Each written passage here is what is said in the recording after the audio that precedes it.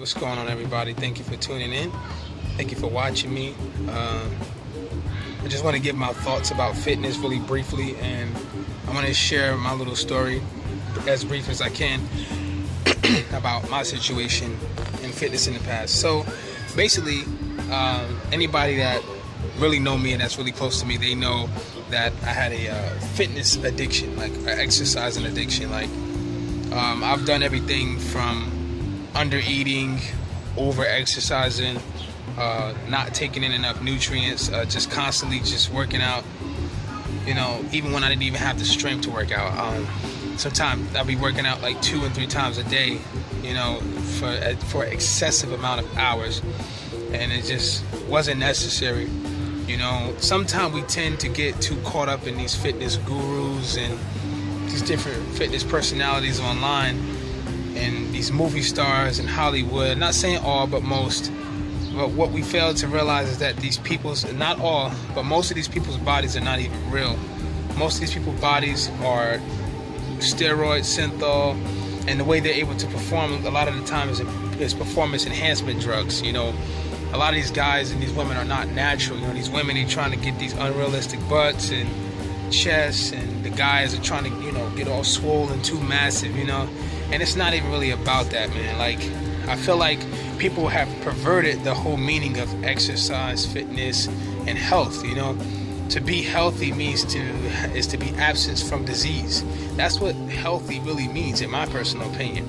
You know, so I don't think it's really necessary, you know, to be in the gym for 4 and 5 hours. And, you know, I feel like as long as you're eating healthy and you're eating right, eating the best you can, then you're being active. No matter whether it's just swimming, biking, walking, running. You got little programs that you like, you know, but it's just not that serious, man. Like, people have really taken this fitness thing way too far. It's like everything in this country, in America, has become such a freaking competition. I mean, they turned everything into a competition. Even down to sex is a competition. Like, who can last the longest? Like, it's like this country, man, I'm telling you. I'm not saying this the only country, but you'll get it a lot in this country. But yeah, you know, I just don't think that it's really necessary to overwork or overwork out, in my personal opinion. As long as you're eating right and you're being active, man. That's how I see it. You know, don't get caught up in all these people and these fake bodies and everything, man. It's not even real.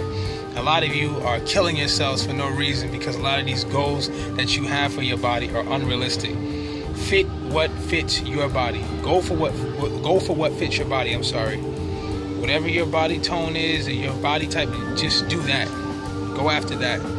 But all this extra stuff, man, it's not even necessary. I mean, we all gonna die anyway. Yeah, you want to look good.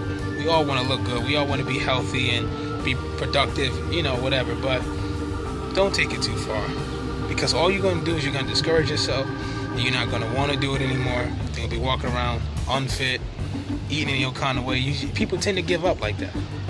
So stay focused on you. Don't worry about everybody else. If you have inspirations, that's fine. You know, that's cool. But don't lock in on them and try to become them, because you are not them. You are you. You have your own life to live. You have your own destiny to reach. You know, you have your own goals. Set your own goals, not because somebody else is doing it. It's one thing, like I said, if you're being inspired, but it's another thing if you're just trying to be somebody else. You just rob yourself of your own uniqueness. Do you for you. Be healthy for you. Be strong for you. You know, feed positivity in your mind. Put it up there, man. Whatever you put here will eventually reveal itself throughout the entire body. I'm telling you, man. I learned my lesson, man. I've been there, man. Exercising an excessive amount of hours. I mean, there's not a fitness program out there that I probably have not done. And I mean, I have worked out tremendously, like, for no reason, and still didn't even reach my fitness goals. You know? So, do you for you, man. Be healthy. Be happy. Peace.